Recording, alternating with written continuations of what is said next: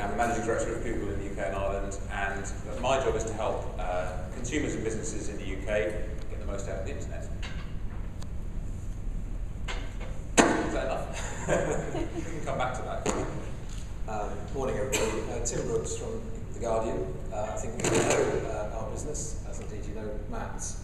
I guess where we are at the moment, we're in a good place, I think, digitally. Digital advertising revenues are up over 50% in the first half of our financial year. We are one of the 18 most linked to websites in the world.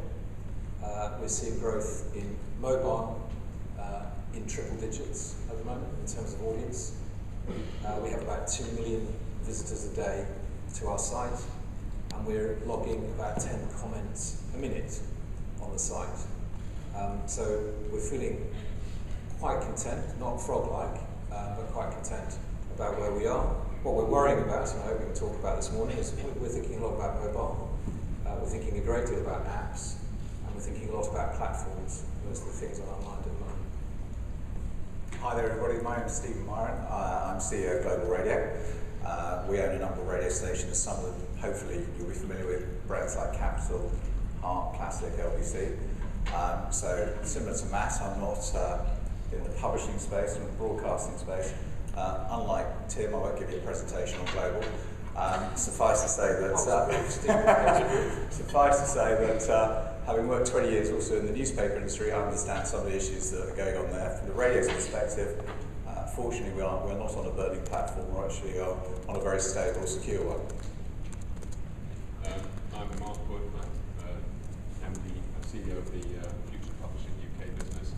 We produce more than 80 magazines, all around hobbies and passions, everything from cameras through games and cycling to music.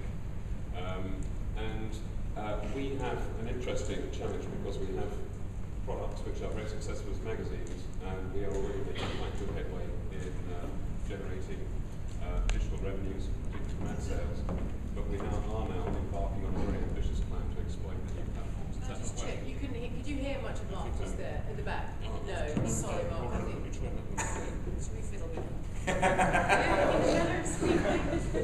It's the best tweet of the day, that one, isn't it? No. I'll go on that one. Shall I start again? Sorry, I'll say it again. I'm CEO of Future Publishing in the UK. We produce more than 80 magazines all around hobbies and passions. These are successful and profitable magazines and already have a global reach. For us, the big challenge is now exploiting the new digital possibilities that are opening up.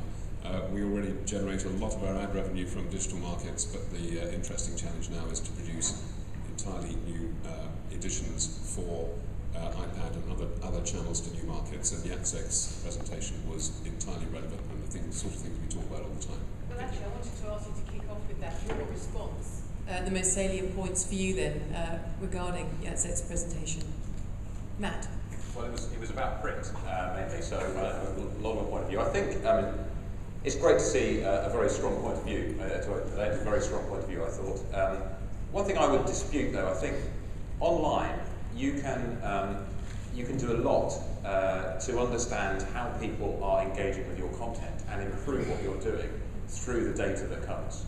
So what I love about online is the art and science of trying to think about what will engage readers and then using the science of the data that comes through to improve the site. So I think I would differ with him there. The other thing I think that's coming to online is obviously a more diverse range of screens. So the iPad, we'll talk about iPad and apps, I'm sure, and mobile phones with apps, and actually televisions with that kind of content on as well. So I think there's a lot more happening digitally to come. And also, the other thing I'd say is HTML5, which is going to allow us to have much more engaging web pages. So I think, if I were Jacek, I'd be looking into HTML5 big time, because I think that is going to be a way in which we can make content hugely more engaging online. So I'd say there's a lot more data, there's a lot more flexibility, there's a lot of work to do to experiment. You're a very creative company, so perhaps more used to that, but picking up on that point about designers and perhaps being given their head a little bit more, you would agree with that, I presume? I think give designers more space to experiment and give them data and hold them to that data. I think one of the big opportunities of online is to kill the hippo. Not to kill the newspaper industry, but to kill the hippo, which is the highest paid person's opinion, and get away from a point of view which is asserted and then not argued against, and have a point of view which is strong but then is tempered with the data about what people actually do. And I think the best online sites are doing that stuff all the time. We test all the time our results pages. We tested 40 different shades of blue for our links to see which ones got people to the site they're looking for quickest. And so any pure online business does that all the time, and I think newspapers need to do that, or publishers need to do that a lot more. Tim? I agreed with almost everything Jacek said. We won the world's best design newspaper in 08 and 09, so we're kind of on the same page, I think. So where's the almost come in then? Almost everything, because I can't remember every word that he said. I think his points are extremely pertinent for print people trying to make the transition, and there's no disguising that the transition is painful, because you're asking people to unlearn habits and learn new habits, and that's always testing. I do think it's a very, very interesting period we're going into now around designing for tablets. I listen to a lot of print designers, nothing wrong with the work in print, but they are talking about tablets as though it's a way of them porting their skills across to a new environment unblemished by change. And I think we're in a stage with tablets that radio was in when people used to wear evening dress to read the news on the radio. I don't think we've learned the language of tablet design yet, and it'll be very interesting over the next 2-3 years to see how things move. Okay, Stephen? I would absolutely concur. I think there are two formulae. I actually think it's probably a stage before that. Actually, I question whether it's not about designers; it's about developers. I think you look at the sort of the infrastructures that many businesses inherited in the digital space. Content management systems very poor, and I think there's some legacy issues that come from that. So I actually think. My challenge would be, I don't necessarily subscribe it's all designers. I think some of the big issues that some of the newspapers have has been on the development platforms they're based on. Mark? It chimed completely with the discussions we have across the publishing groups in future. What we've been trying to do is stand back and say that we are in a business which produces content and has a lot of skill sets around visual presentation, around packaging, and can you remix those and start to really produce engaging, compelling packages for the new distribution channels, and that's what we're trying to do, and I think that was exactly one of the key messages. So, and you do see designers and writers rising to that challenge to realise they have to present the information in a different way for a digital environment. The iPad is a breakthrough. It is, I agree, it is black ties still in reading the news, because it's the first step in clearly what is going to be a very fast-growing channel to markets. But there are going to be 15 million Apple iPads out there this year, which is a lot of Christmas presents, particularly in the US for grandmothers and grandfathers. So these are growing markets, first of all. Secondly, the other big thing about the iPad from where we're sitting is we are seeing a change in the commercial model, because what we're seeing is that people are prepared to pay. And that is a big step forward. Pay for content, or pay for content, not just for the machine for the Christmas presents? Yeah. No, to pay. They are prepared to pay the charges, cover prices for single issues and subscriptions. Would you all agree with that? Yeah, I think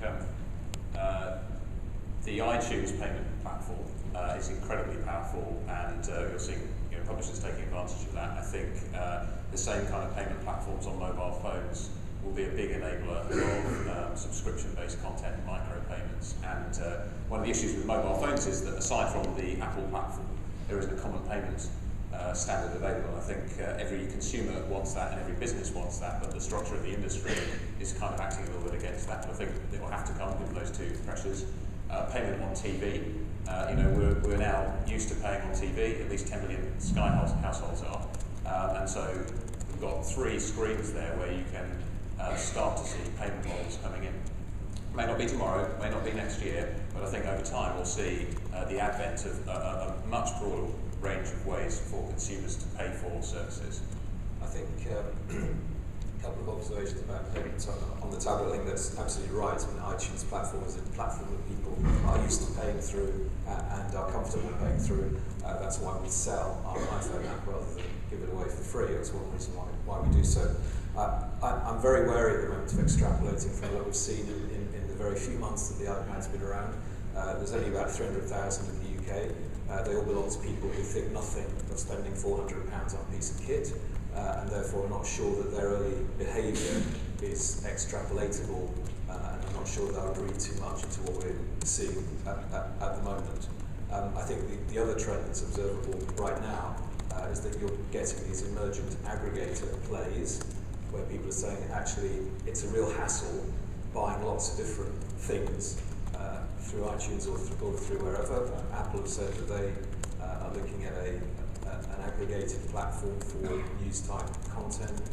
There's Ongo, which has just got funding, a California startup funding from the Washington Post and the New York Times, who are looking to aggregate and provide a subscription product with a lot of print product inputs.